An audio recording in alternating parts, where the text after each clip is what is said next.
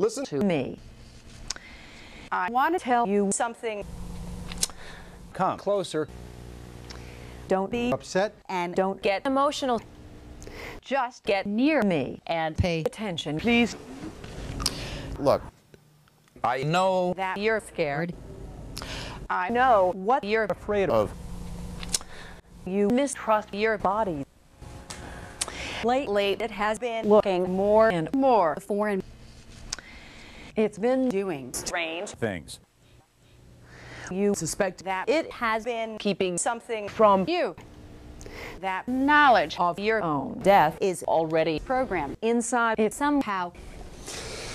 That it's stored in a primitive Organ. that in between the crush Of blood. and digestion, your appendix or spleen Sits obliviously. still like an overgrown traffic island keeping watch over a terrible Secret. You worry that this knowledge will arrive At your very last moment, not as a Spiritual revelation accompanied by an overwhelming cascade of sensations. but as a very public and vulgar. Betrayal. You're afraid of dying alone. But you're even more terrified of dying in public. Look, It's not happening at this very moment. Perhaps not as long as you listen and watch. People don't die in front of their televisions. In the meantime, we could probably do something about it together. I could tell you exactly what to expect. I could explain using precise words. and heartbreaking imagery. I could make it feel as far as a Famine or as close as a weather report. In the end, you may not even notice the difference. What's the matter? It's not as if You've been handed a verdict of 5 months to live. your chance for Appeals hasn't run out. no doctor has called you into his office. There are no news Of terrorist cells operating inside you. No word of cancerous radicals infiltrating vulnerable spots or sticking in clumps to the back of your throat. Not yet. Maybe You've given up smoking already. That was smart, but it may not have saved you. maybe You've learned to make an enemy of the sun to eat unprocessed food, to avoid tall buildings, and airplanes, not to go into water where sharks have been known to attack. Sometimes on the streets you imagine that you've been given A gift of terrible power. That whoever makes eye contact with you, whoever you touch, will somehow be contaminated and die within days of crossing your path. You hold your breath and listen to your heart. Will it slow down? Can you will it to stop? You've Tried to gain some insight through exposure to second-hand sources. You take out videotapes, walk through graveyards.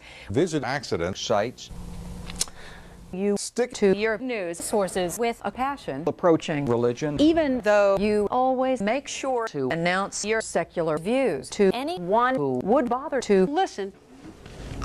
Still, you check out the church programs on Sunday.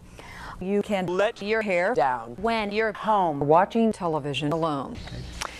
There's a man reaching in front of the camera, but you're more interested in the church audience shots. You love the close-ups, the boredom, the waiting, the generosity of an Audience paying and losing attention, the prayers and singing, the best and the worst of belonging, the natural need for community. that you always fight hard to suppress. But none of this is Breaking news exactly. There's a world of genuine feeling out there, a world of commitment and action. If you could just rise above all the junk you've collected. you're convinced you could Lead a more meaningful life. but there's just too much stuff Happening all of the time. A prison riot of things that need to be calmed, controlled, contained and made useful again. And so you begin to recycle. You liquidate things. You start by attacking the things you've collected, separating them into groups, organizing them by subject and history, and turning them back into raw matter and energy.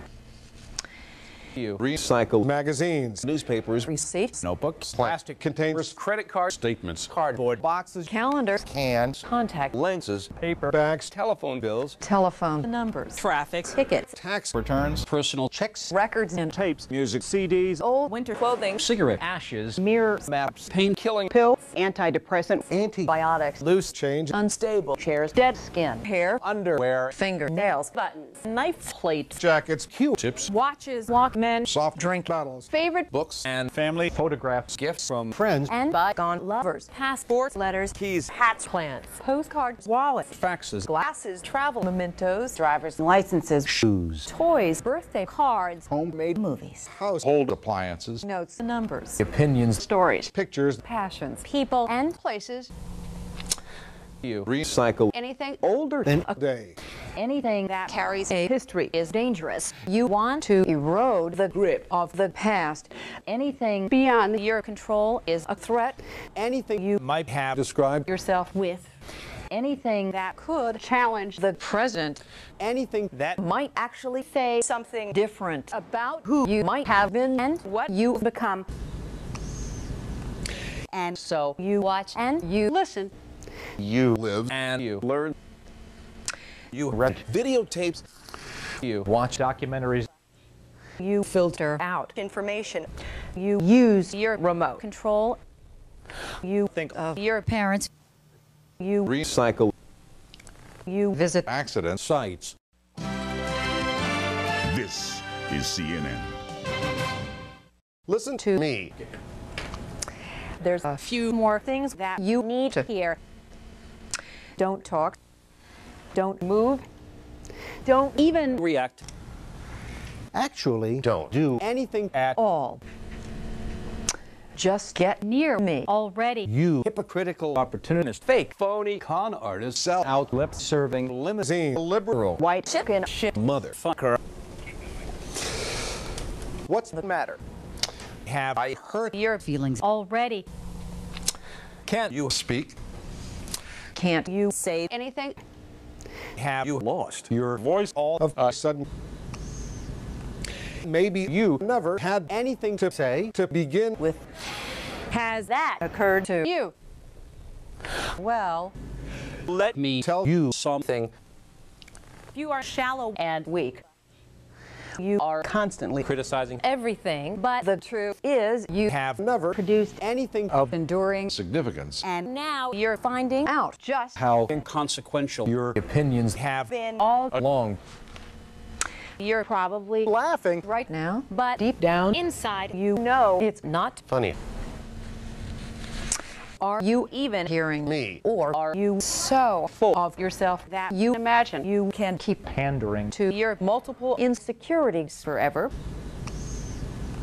You are so hypocritical, self-absorbed, and pathetic that I wonder sometimes just How much it takes to move you. God damn it. You love to complain about me in public, but guess who you run to at the first sign of Trouble. God. You make me sick. As a matter of fact, You've become so cynical that it is difficult for you To believe in anything without immediately needing to find its potential for destabilization. why. Is anxiety making you do this? Are you so worried about getting old, about seeming young, being yesterday's news, Scrambling to keep up, but always hopelessly out of touch? There is such a wide gulf between your self-perception and actions that not even you can keep the contradiction from collapsing. Let alone can you sell it to others. Do not tell me how this is typical of your generation. and definitely don't blame this on your parents. The high moment of irony is now officially over.